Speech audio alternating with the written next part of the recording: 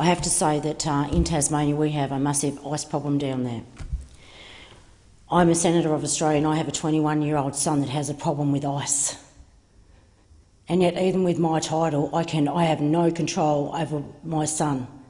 I can't involuntarily detox my own son. Because I'm not talking to my son anymore, I'm now talking to a drug. And I can tell you, I'm not the only parent out there, there is thousands of us.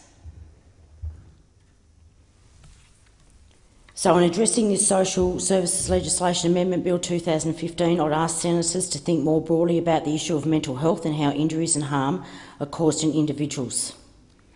And I ask you to do that, because the way this ice is affecting these kids is phenomenal, and it is a very, very bad result. These kids will have 3 or 4 choices in their life. Okay, they will either end up on a slab, they will end up in these mental institutions, they will end up killing somebody else because of their actions, because they don't have control of the drug. And this is where this society is heading. And we're sitting here and we're not doing anything about it. And when we realise that this ice is a major problem in our society, it will be all too late.